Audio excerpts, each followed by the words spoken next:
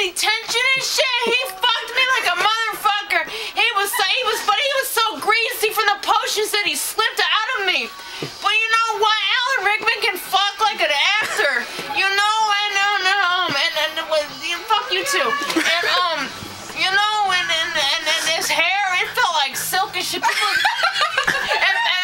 people tell him that he can't fuck. I love all them clothes because it makes it interesting. I can't lift the clothes off because he's always got clothes on, them capes and shit.